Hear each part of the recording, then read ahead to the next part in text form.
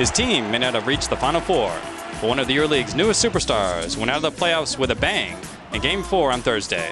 Point guard Terrell McIntyre of Montepaschi Siena not only won MVP honors for quarterfinal playoffs Game 4, despite his team's elimination by Panathinaikos, but he did so while posting the highest single-game scoring total all season in the EuroLeague, 35 points. The scoring mark is one of the best in recent seasons, and McIntyre pulled it off in the heat of the playoffs against one of the toughest defenses in the EuroLeague. It didn't matter whether he was shooting from deep or driving to the basket.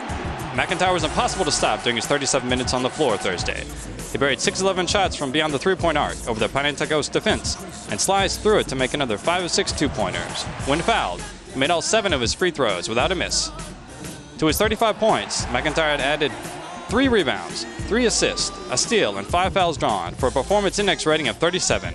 McIntyre averaged 24.8 points in the playoffs, more than 5 points ahead of any other player, and finished his EuroLeague season atop the season-long index rating leaders too, with 19.8 per game. The quarterfinal playoffs, Game 4 MVP, Terrell McIntyre, Montepaschi Siena.